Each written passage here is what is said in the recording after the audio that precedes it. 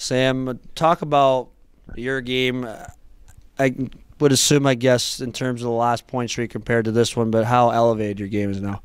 I mean, I'm pretty confident right now. I think I'm playing pretty well, but I think that more importantly, it's a team. I think, what is that, 13 straight?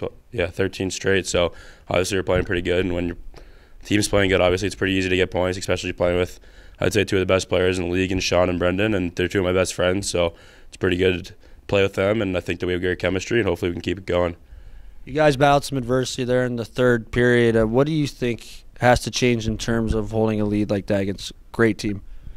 I think that we got a little loose on the bench. We weren't really focused in as much as we were maybe 10 minutes before in the first period, maybe beginning of the second. But I think that that's actually a pretty good lesson for us to learn. I mean, we're not going to win every game 10-0 like we have before the season. And I think that learning how to play a close game, it's going to be like that in playoffs. And I think it's a good lesson for us to learn now rather than be on the other end of it in playoffs. You've got a 9-game streak going points-wise. So does Matt Coronado now. How important is that to have that kind of depth throughout the lineup? I think it's good to have, like you said, to have depth throughout the lineup. I mean, we have some guys might not have streaks, but we have everyone's producing. I mean, Ellis has been on a pretty good streak lately. He's got a couple goals in the last couple games. So, I mean, I think that if we have different guys scoring, whether it may not be every game, but if we have lots of different guys scoring, and it's only going to help us down the run.